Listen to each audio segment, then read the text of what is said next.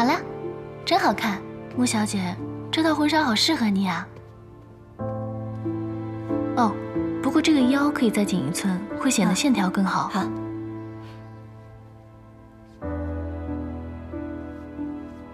顾小姐，你们公司有没有男演员和玄灵身高相仿？啊？为什么问这个啊？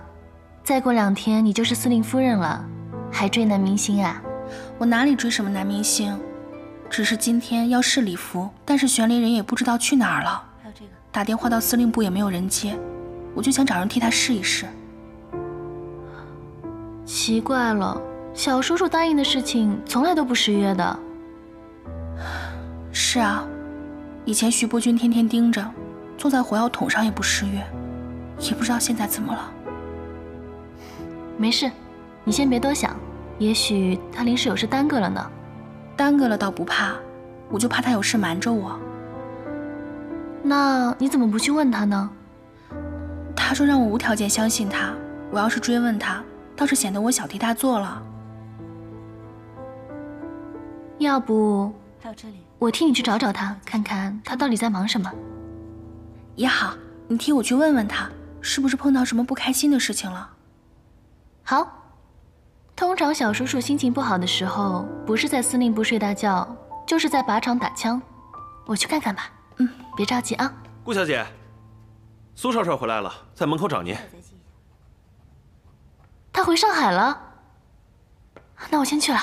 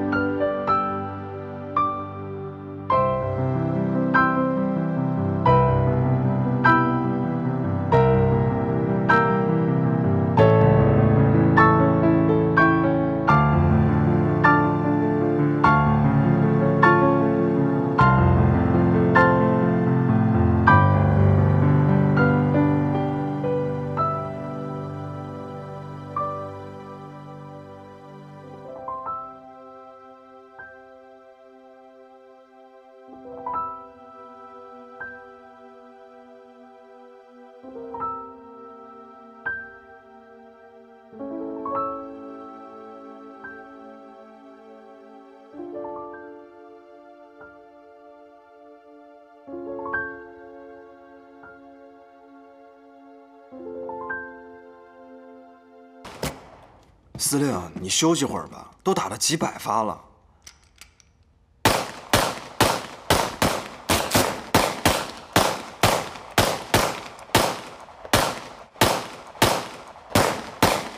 双儿小姐，你快劝劝司令吧，我怎么说都不听。好。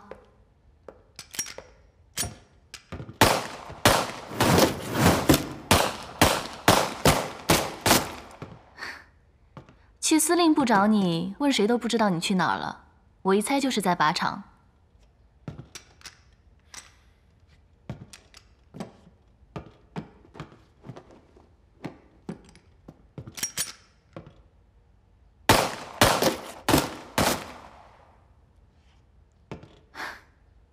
怎么样？虽然只是小时候和你南征北战时摸过枪，但是这么多年不打，我这准头还不错吧？哎，小叔叔，你等一下。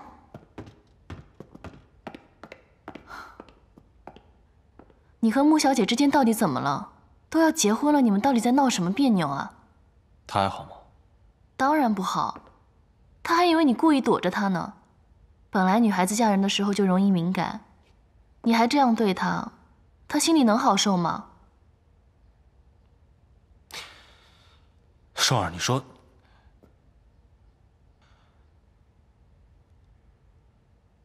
算了，你帮不了我。哎，司令，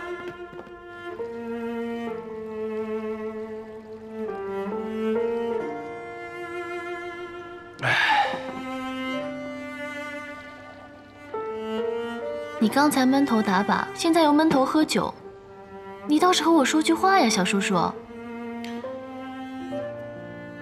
不知道该怎么说。这么多年，我还没见你喝这么多过，这到底发生什么事了，让你难成这样啊？双儿，你知道这个混老天干什么了吗？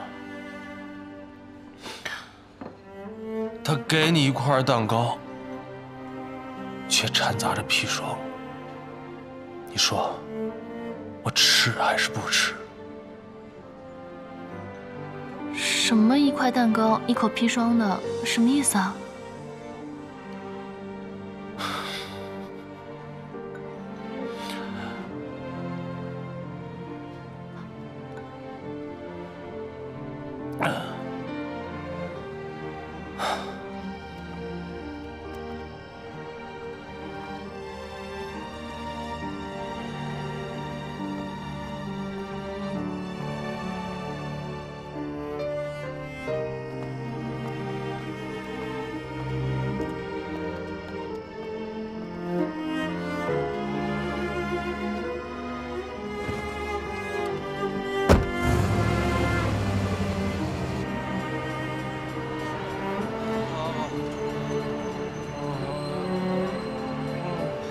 小心，慢点，慢点啊，小心台阶。好，好。